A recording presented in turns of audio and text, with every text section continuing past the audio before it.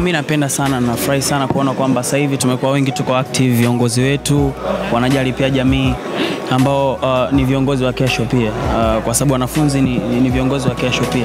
Kwa hiyo sio kitu kidogo ambacho amekifanya Mheshimiwa Jokate. Kwa mimi kama msanii napoona kwamba viongozi wetu wana support jamii, na mimi ni mtu ambaye na represent jamii pia, kwa lazima nitokee sehemu kama hizi ya. Hapa kwa leo tumerudi shule kidogo. Rayvanny, nataka uniambie labda ulikuwa unapata ngapi pale shule? Shule sikuwa vibaya sana, lakini sikuwa vibaya sana. Nilikuwa najitahidi hivyo hiyo. Ndio. Unawaambia nini wa Tanzania kuhusiana na ule msemo unaosema kufeli shule sio kufeli maisha? Hapana. Ni sawa, lakini elimu ni nzuri pia, kwa sababu unapata elimu ni guarantee. Sio tu kwamba utapata pesa, lakini pia utapata ufahamu ambao utakusaidia.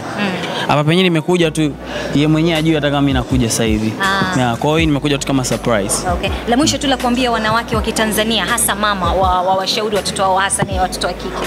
Nachoweza kusema tu wahimizi wasome, na pia wenyewe kama ni wanafunzi au ni mwanafunzi unaangalia sasa hizi, mimi nakwambia usikate tamaa, una talent, itunze, lakini elimu kwanza, vitu vingine vinafuata. Unatarajia kurudi shule kutokana na hiki kitu? Shule, Mungu akijalia nitarudi. Asante kwa muda wako. Asante.